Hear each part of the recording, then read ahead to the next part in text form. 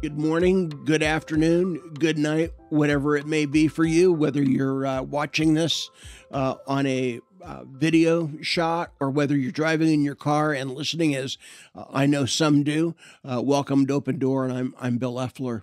And today's another segment, a very, very different one. I want to set this up because it's a tender show today. We're talking about living through cancer. And I'm going to be introducing you to a dear friend of mine. She and we hang out at a local eatery, and we do prophetic ping pong. That is to say, we talk about how do we see God working in our lives. So, want to introduce to you Amy Pilgrim, and Amy's with me here today. And Amy, thanks for hanging out with me for a little bit of time here. It's my pleasure to be here today. Amen. And so Amy and I have known each other. I was just thinking about this last night. I think it's about 10 years now. Yes, absolutely. And I was introduced to her by a former student of mine. And he said, I need you to meet the female version of Bill Effler. And so remember Stephen saying that? Yeah. Yes. And so that's what started our relationship. And she and I run in similar circles that really value the unexplainable presence of God, and we call it the ministry, of the prophetic. Amy is very involved in our home church in downtown Chattanooga, Redemption to the Nations, which is pastored by Kevin and Devin Wallace, a very dynamic ministry down there. So, Amy, let's begin this morning this way. When people hear the word cancer, all different types of images come to mind. My own family has had to deal with cancer. Kristen has had numerous facial cancer surgeries. Our son battled cancer, and he's been cancer-free now for about 9 years, so which we're really thankful for. His story was very, very dangerous. But let me ask you this first question, and that is, when you first heard, now almost 2 years ago, the word cancer, that the doctor said, you have cancer, what came into your mind? Well, to be real honest with you, right before probably about 6 months before it happened, the Lord had spoken to me one time at prayer, and he told me that I was about to see him in a way that I had never seen him before. And of course, I thought, he's going to rapture me, but he said, whatever you do, don't be afraid. And so I'll never forget laying down and having the scan done and the doctor coming and saying, this is not looking good. He said, you have two. He said, no, you don't have just one cancer. You have 2 stage 4 cancers. You have stage 4 colon and stage 4 liver. And immediately, as soon as he said that to me, honestly, I thought, I will not fear. This is what the Lord was warning me about. So immediately, I felt like a protective shield came over me. And to be real honest and transparent with you, I've never been afraid. Not one time have I been afraid in this journey, because I remember him saying, do not be afraid. You'll see me in a way you've never seen me. And so I held on to those words. So when the doctor told me after I'd come out of the scan and stuff that this is what we're looking at, and he said, we'll go up and tell your family. And I just said, you know what, doctor, you're not going to do that. I said, I need to talk to another doctor, and his name is Dr. Rafa, and he will tell me. And so you're not going to tell my family anything. I said, I will do that on my own as I pray about it. Wheel me back up to my room. And I remember that first night I didn't tell anybody. I just prayed about it all night long. But honestly, I never was afraid. And I thank God the reason that I wasn't afraid is because he already had given me that word of do not be afraid. And I just held on to that. Fear is a very paralyzing emotion. It's very common, and I think some of the listeners have heard the teaching that fear is false evidence appearing real, right. And it just really comes over us. So, generally speaking, over the last 2 years, can you describe your life and what's life been like living with cancer? Yeah, it's been an adventure. It really has. I don't even dread it because it's been bittersweet. And the reason being is cancer is very real. I do, have a lot of pain, and I do go through chemo treatments, and chemo's terrible for the body. I do struggle with neuropathy. I've lost my hair. I'm right in the middle of it growing back now. So I don't want to pretend that those things aren't happening because they're very real. There's times I can't get out of the bed. There's times I can't taste my food. I don't feel like eating. I lost a lot of weight at the beginning. I've gained it back now. But I don't try to focus on those things because I can tell you at every angle, at every corner, at every milestone, I have seen God's hand in my life. And so when people ask me that, how's it been that you've been living with cancer this long? And I just feel like it's an opportunity. And the opportunity lies in watching God work in my life so closely.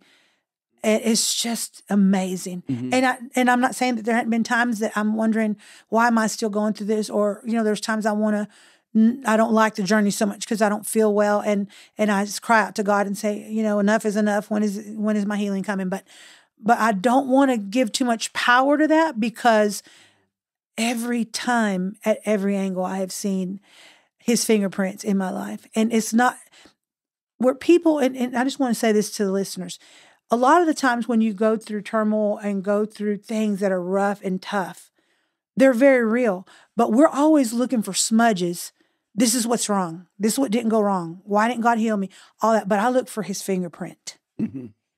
Everywhere I look, I can see his fingerprints, and I know that he's working in my life, and I trust him. What so would be one example of you use the word fingerprint, that is to say, a marker that this has got to be respectfully, this is a God thing. Can you give us just one example of that?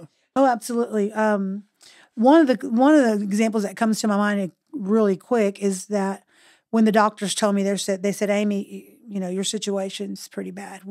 It's not curable, but we're going to try to keep you comfortable, but it's not looking good for you.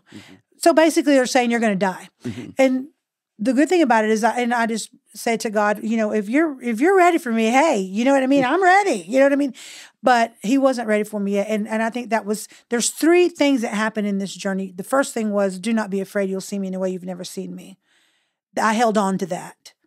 6 months later, I got another word in prayer, and he said, because you've obeyed my commandments, I've decided to let you live.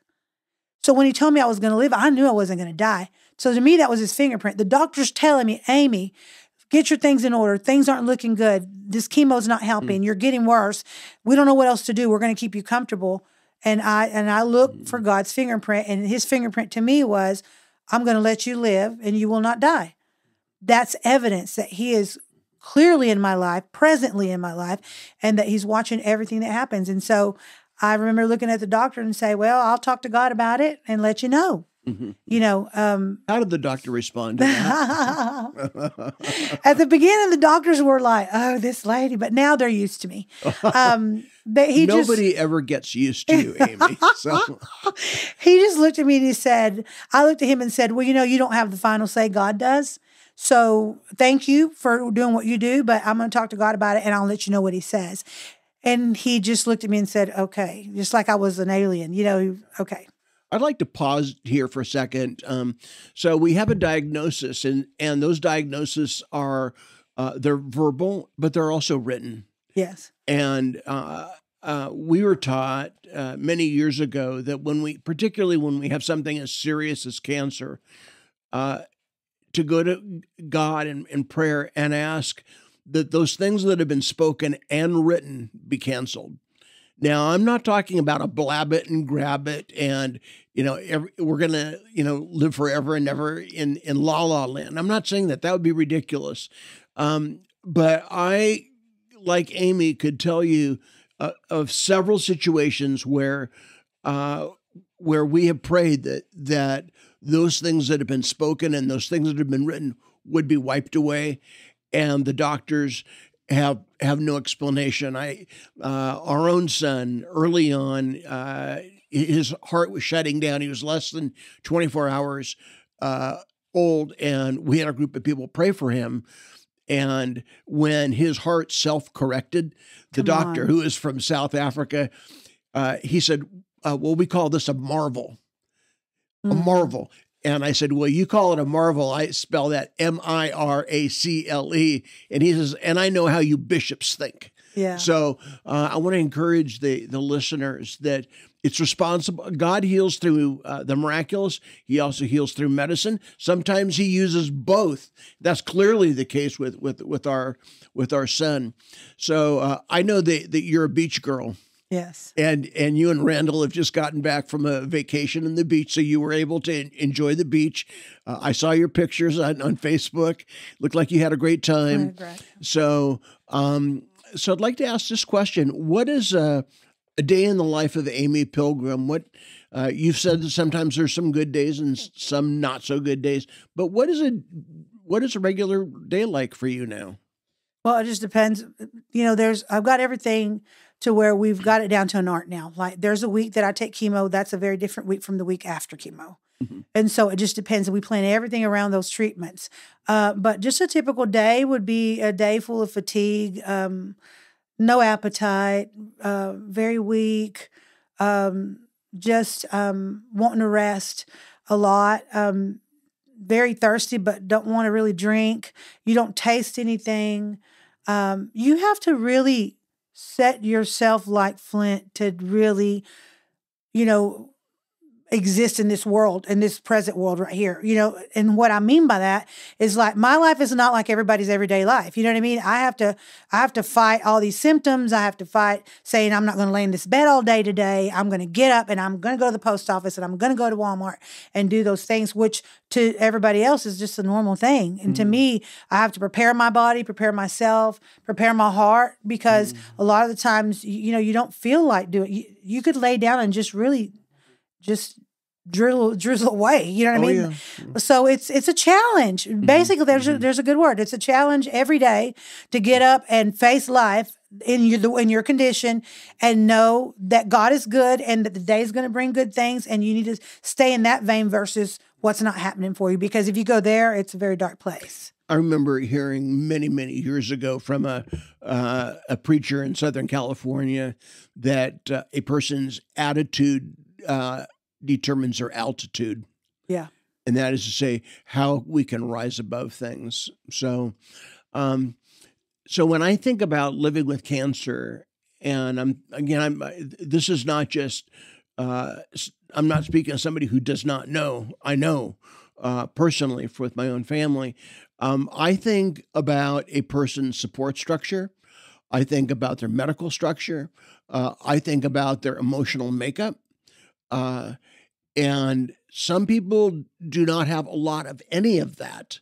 So what have been some important things for you that have enabled you to live through and with cancer? Well, I'm very fortunate and I'm so thankful. My family, number one, my husband has been a champion. And to be real honest, I was really worried because when I first got diagnosed, he about lost his marbles. He really crashed down, and it was just, and to see this big old 6'5", 285, big old guy just crumble down. It was hard for me to see. But he has been the most amazing. And my two daughters, that's my family support. My husband and my two daughters have been amazing. They've been there through all of it. My oldest daughter was at every treatment. She was at every. The first time I went to the emergency room, from the beginning to she was always been there, supportive, emotionally, making me eat. Taking me to all my appointments. She wouldn't miss anything. That helps a lot. Let me just stop right there and say this to the viewers that. Emotional support is very key in this thing, because when you go to treatments and you see 28 other people laying there getting chemo, a lot of them look frail, they're throwing up, they're coughing, they're sick, some are flatlining right in front of you, and they're having to be taken to the emergency room. It's terrible to be there alone and be going through that. But it's awesome when you have somebody who's beside you. Like my daughter comes and we play puzzles, we talk, we laugh, we listen to music, we sing. All those things make a big difference. And so that's with my family. And I'd say I have a group of 5 women that are intercessors for my life. And they have just rallied around me. And that's been great in prayer and in deeds. Because let me tell you something. If somebody comes to you and tells you they're hungry, it's wonderful to pray for them, but it's better to buy them a burger and make sure they're eating.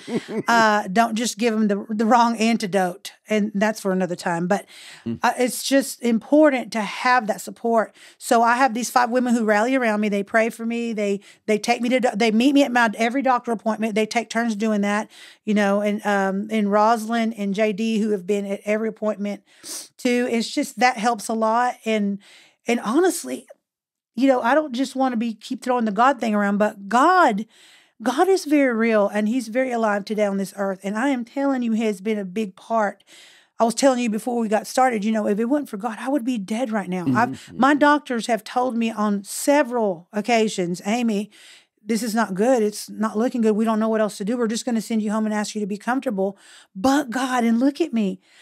You can look at me. If you don't know me, you would never know that I'm sick.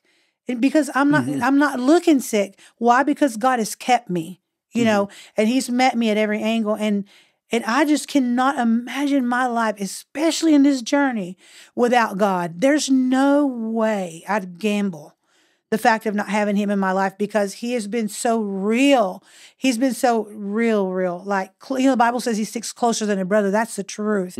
And if you're wondering out there, how can that be? How can you give so many props to an invisible God? Well, to me, he's not invisible, and he shows up in so many ways. And I think if you don't see him, it's because you're not looking for the evidences of what he does in your daily life. But all God, my family, and my group of 5 friends that have been just there, I don't know what I would have done without them. So you have a stool with 3 wonderful legs to support you. Absolutely. I know, personally, and as a pastor, as a counselor, that well-meaning people can say really stupid things. Oh, Lord. And so I want to just want to open that one up. And what are some things that somebody should never say to a cancer person? Listen, I'm laughing to keep myself from just wanting to vomit all the things I really want to say, because I'd had this happen to me yesterday. I think I want to give the advice. Well, let me start with saying some of the things you shouldn't say. Well, sister, bless God, you're saved. If he didn't heal you and you die, you're going to go to heaven. You should be happy. When I just told you God said he's going to heal me. Or did you look at the Bible? The Bible says that it's streets of gold in heaven. Wouldn't you rather be there than here? It's okay. Just go ahead and go on. If you just go ahead and go on, we understand if you don't want to hold on. To me, I'm a fighter by nature. So to me, giving up is not an option. So to me, you're wasting your breath saying that to me, because it'll just really make me not want to answer your phone call the next time you ring my line, because I don't want to hurt your feelings and say what I really think. But I just think, like yesterday, I had a phone call, and this person was saying, well, if God doesn't heal you and you happen to die, and it's okay because, see, you held on as long as you could. People don't want to hear that. If you don't know what to say, then shut your mouth and don't say anything. Or I think that people don't realize it's okay not to know what to say. I'd rather you just call and say, Amy, how are you? I'm thinking about you. I love you. Is there anything I can pray about? That means more to me than you keeping me on the phone for 30 minutes convincing me that it's okay to die. That is the dumbest. It goes against everything the Bible even says that I've ever heard. Or another one, here's a great one. When they want to preach to you and quote all the healing scriptures, which I know by heart now, and they want to give you a whole sermon for 30 minutes and tell you, that back in the day, God healed at the pool of Bethesda. I know that story. I've read the Bible several times. So I'm thinking, I don't need a whole sermon for you to just end up not saying anything that was edifying for my spirit. So I would say to the listeners that sometimes just being there, even in your silence, I've tried to get my friends to understand this, even in your silence. Example, we have coffee, we have breakfast together, we do ping pong. We don't spend all that time you preaching to me about how either I'm going to die or live, right? Because that's a waste of time. I know all that stuff. If you're going to have time with me, let it be a time that you're edifying me, I'm blessing you, we're having a good time. And that would sometimes be sitting watching a movie with me and not even saying a word. Sometimes it'd be calling saying, I love you and I'm thinking of you. Sometimes is there anything you want to pray about? But don't tell me how you think it's okay if I go ahead and just let go and die. I'm not ready to die. God already told me I'm not going to die. So quit calling me and telling me anything about death because it's just not going to happen. You're wasting your breath. One of the statements that I taught my counseling students this for years is that people will use your illness, in this case you, to share their story. Every time. They have all this unresolved baggage going on. And let me tell you about the time in my life. So it's at some level, you're going to have to get your antenna up. That is to say, your discernment, your understanding, and recognize those people, because they will come into your life, and it's draining. Yeah, they'll drain you. So we're our time is wrapping up here pretty quick, Amy, and I want to pitch this last idea. I know that I get a lot of different viewers. My book, Resilient: Tools for Getting Up After Life Knocks You Down, my email is in my book. And I'm starting to get letters now from people. The last show that I shot was just simply called Answers to Questions. And in 20 minutes, I went through 5 questions, and some of them were really intense.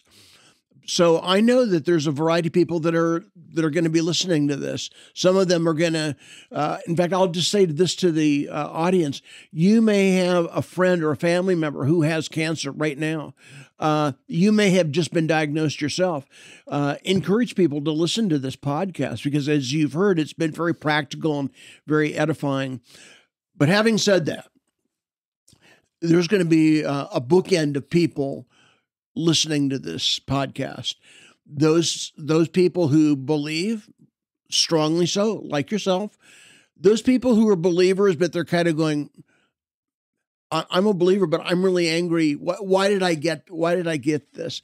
I mean, why is a very short question that has a very long answer, quite frankly. And so, I've said to you before that, why Amy? She's done so much for so many people. And I told her that I'm angry about her cancer.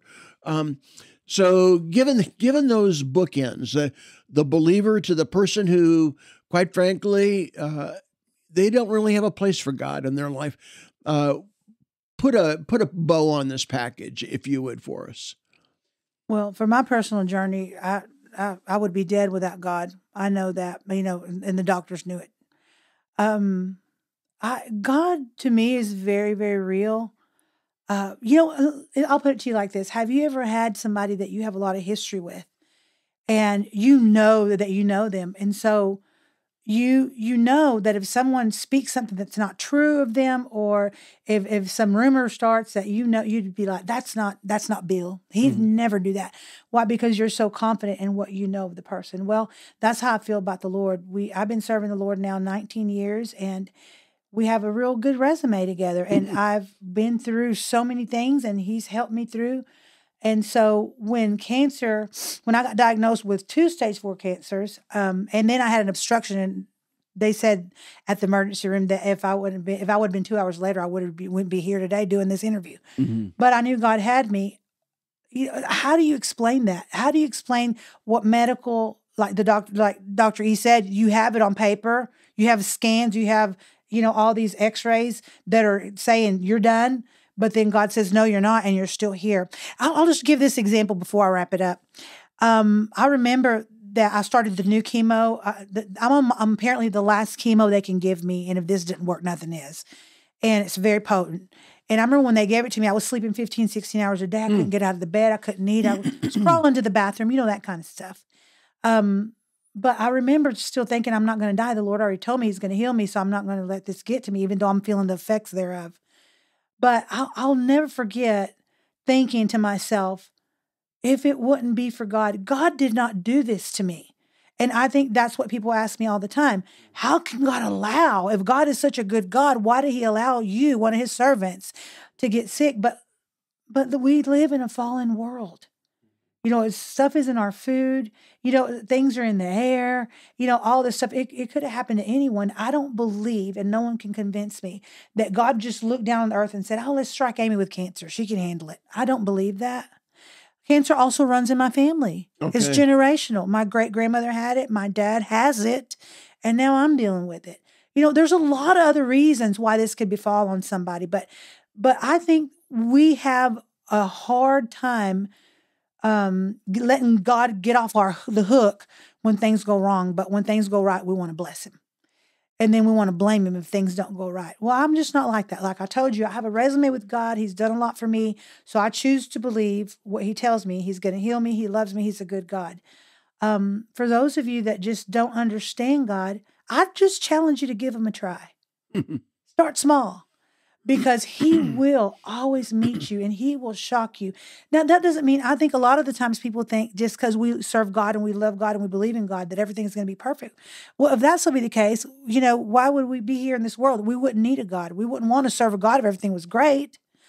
I think what happens is we just try to find people to blame and try to find reasons to justify our anger and our feelings. But I'll just say this. In my life, God is more real than you watching me, more real than Bill sitting here. In my life, it's been that way for me, and I could tell you countless stories. Maybe we'll make a podcast on the miracles of God. How about that? With evidences there. Wouldn't that be good? Because I know a lot of you like to see it before you believe it. But I will just say this. God is real, and he loves you, and he loves me, and he didn't strike me with cancer. He has been holding me together ever since I've been diagnosed, and he has kept me. Going back to when I was diagnosed and the doctor said, this is the most potent chemo you'll ever have if this doesn't work. He said, the cancer's spreading everywhere. There's 2 spots on your chest now. I have stage 4 liver and stage 4 colon cancer. And I took it to God in prayer. Now, in 7 days, I took it to God in prayer and I demanded another scan. And they're like, Amy, we can't give you that many scans back to back. I said, my insurance is going to pay for it and you're going to give me another scan. Because God told me that he is going to hold the cancer from spreading and it's not going to happen. Well, I had another scan. So I have 2 cancer doctors. Both of them came into the room and they said, we want to show you your scan. And they said, we don't understand. I love that. We don't understand. They said the spots in your chest are gone, just gone. We don't know where they went. But all the cancer now is being pushed back. They said it's almost as if there's a hand holding it back from spreading. And it's just holding it, and now it's squished it all this way, and it's not spreading anymore. And I said, that is not just like a hand. I said, that's the hand of God. I prayed and asked him to stop this thing because it was getting out of control. Now, how do you explain that when the doctor comes with the x-ray and the paper and says, well, I guess we'll just have to believe what you say, Ms. Pilgrim, because there is no other explanation. We don't understand it, but we're going to say it has to be God. So all that to say, there's your testimony. This is a real person still living with cancer. My heart just aches for you to give him just one try. Mm-hmm. Just one try. Start small, and he's not going to fail you. He's not. That's the God I serve. And that's the God I want to introduce you to through my testimony. That's what I'd say. It's interesting. I'm very aware that this upcoming Sunday is Palm Sunday, and I know that that's going to date the podcast, and Easter's coming up. And I'm very aware that Jesus asked 3 times in the garden, can you take this from me? And Father God did not remove that from him. And then in 2 Corinthians, I think it's 2 Corinthians 12, Paul says, I asked 3 times of the Lord, can you take this thorn from me? And God says, I'm not going to remove it, but I'm going to give you grace to deal with it. And I want to give the audience just the idea that grace is God's rest after condemnation ends. God's rest after condemnation ends. Last image for you to think about, and then we're done. So I'm preaching on Sunday and at my church and City Church in Chattanooga, and in my reading, I came upon. It's been now 8 years that The Passion of the Christ came out, the Mel Gibson movie, And he was asked in an interview, here you are, this famous actor. You've been in all these motion pictures. You don't even make a cameo appearance in Passion of the Christ. He said, I do. And they said, well, where's your appearance?